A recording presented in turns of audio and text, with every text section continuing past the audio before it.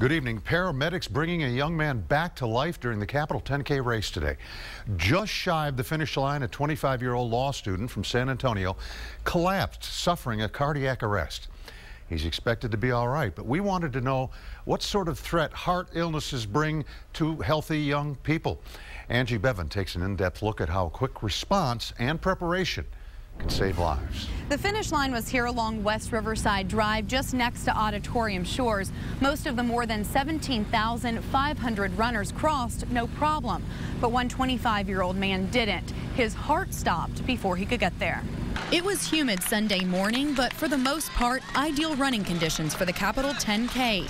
Medical teams line the course, but no runner expects needing their attention, especially not a healthy young adult. How scary that is, that it can really happen to anybody.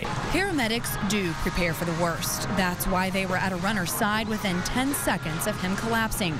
His heart stopped beating, he stopped breathing, and he had no pulse.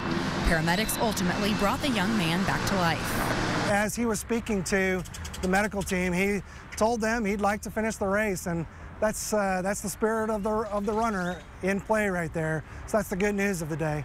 So what could cause an otherwise healthy person to go into cardiac arrest? Dr. Ross Tobelman of Scott and White in Round Rock says likely an underlying structural abnormality of the heart is the problem. So most of the time, when young healthy people go into cardiac arrest, it's because the rhythm of the heart changes and stops pumping blood effectively to the rest of the heart. Often the condition is something you're born with. It's important to know how to react if someone suffers cardiac arrest. First, find someone to give CPR, then call 911. Also, look for an automatic external defibrillator. Dr. Tobelman says acting quickly can be a matter of life or death. Because the sooner that you can restore circulation, or the sooner that you can restore the heartbeat, the better off these people have of survival down the road.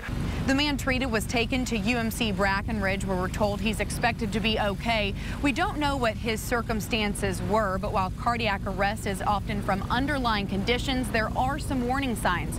For more information on detection, find this story at KXAN.com. Reporting in Austin, Angie Bevan, KXAN News.